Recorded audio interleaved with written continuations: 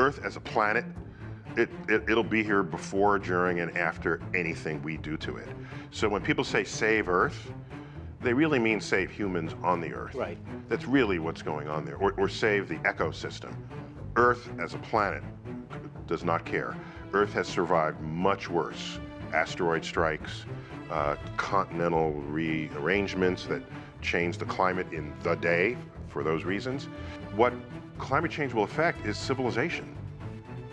And some of the biggest consequences of it, the most visible early consequences, is the melting of ice that you find on Greenland, primarily Greenland and Antarctica.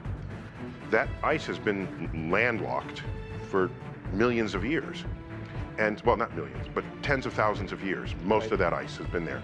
And so if you start losing that ice, it melts into the ocean.